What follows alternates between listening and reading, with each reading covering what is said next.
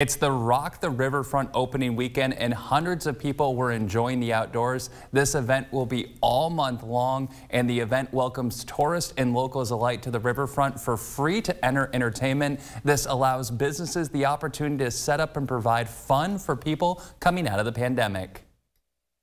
As you can see, the crowds are here. People are excited. The weather is beautiful, and so as people come here for spring breaks, but also to give locals something to do as winter passes away. And we're here to help our local businesses, and we are bringing thousands of people to downtown on a daily basis to do so.